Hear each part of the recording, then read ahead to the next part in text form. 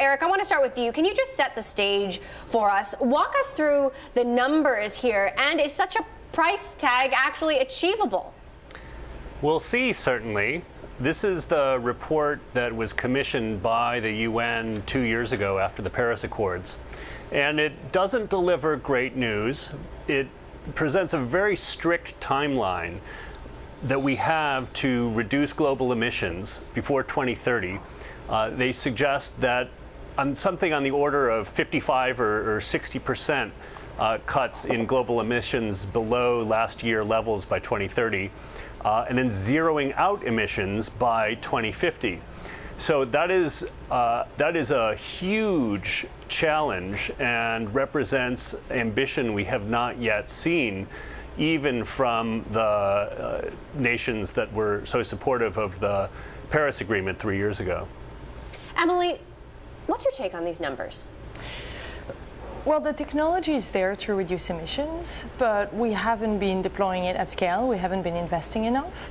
And what the report points out as well is that to keep emissions under a level that would limit the impacts of climate change, we need to capture a lot of carbon emissions, and this is technology that is not ready at scale. So talk to us about how we get there. I mean, what's it going to take for that technology to be readied? Well, for technology to be useful, someone needs to turn it on, and nobody has turned on the technology at this point to the scale that is needed. We don't have the political will, certainly not in the US, but even in other countries, it's not moving fast enough. And we don't have the investments to follow suit.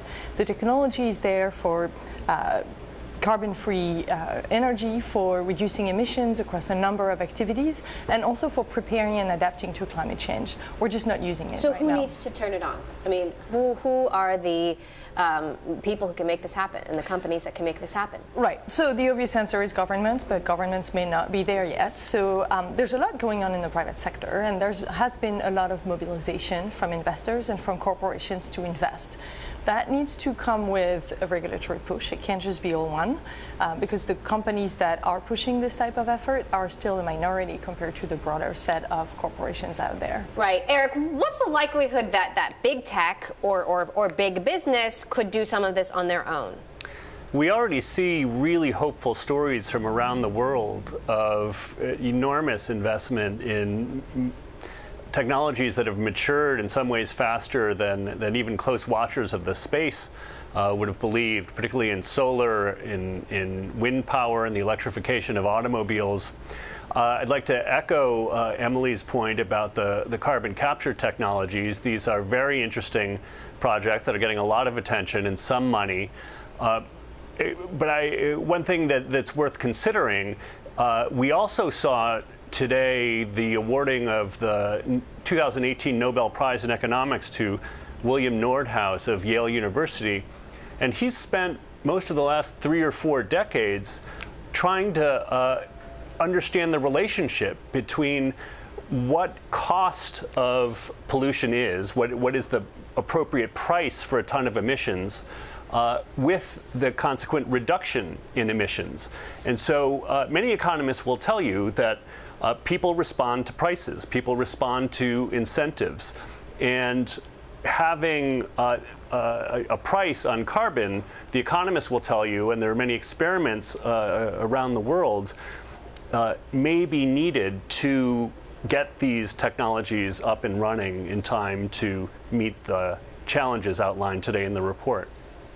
Emilie, what are the consequences if this stuff doesn't happen? You know, well, what is the difference between 1 degree Celsius and 3 degrees Celsius? We're already seeing the consequences of not having done our homework before, and we're seeing it today. We're seeing it with extreme weather events, a new hurricane barreling down Florida. Japan just had 9 typhoons in the past season, which is insane when you think of it. So the impacts are already there. They're only going to get worse, and a ½ degree difference between 1.5 Celsius degree by 2040 or 2 degrees make a tremendous difference. This is the average across the entire Earth, and so you have to imagine the amount of changes that need to happen to move the needle by ½ degree globally.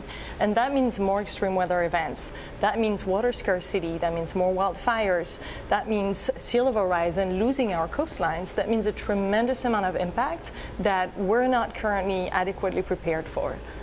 Eric, meantime, you've got Some big tech companies, Google, Microsoft, Amazon, teaming up to develop AI to identify impending famine. Talk to us about how this works. That was it's a very interesting project that was announced today by those particular tech leaders. And the goal of that project is to look for natural and social metrics that when certain alarm bells go off among each of them, it may be an overall early warning signal, could be interpreted as an overall early warning signal for famine. One thing that's interesting and gets lost in our sort of voluminous talk every day about big data and AI is that climate and weather were sort of the original big data topics going back to the 1960s. Pattern recognition and machine learning in some ways cut their teeth very early on these topics. And so 4 or 5 decades later now, what we're seeing is this really interesting marriage of highly sophisticated, highly advanced, cutting-edge AI being applied to sort of less cutting-edge, sort of kludgy, government-supported models that evolved over the last few decades, and that combination of this old approach to modeling with these new AI tools is producing some really interesting startups at exactly the time we're going to need them most.